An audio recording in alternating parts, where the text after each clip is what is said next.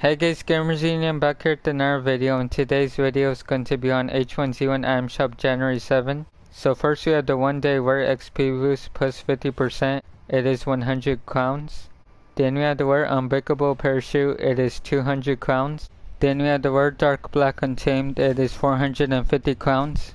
Then we have the ultra rare butcher armor, it is 750 crowns. Then we have the ultra rare vixen purple tactical helmet, it is 1000 crowns. Then we have the rare Rasta parachute, it is 200 crowns. Then we have the ultra rare Warden red tactical helmet, it is 600 crowns. Then we have the ultra rare heavy assault foil helmet, it is on sale for 1 crown. Thank you guys for watching. If you enjoyed this video, don't forget to smash the like button, comment down below what kind of videos I should do next. Subscribe if you are new to the channel.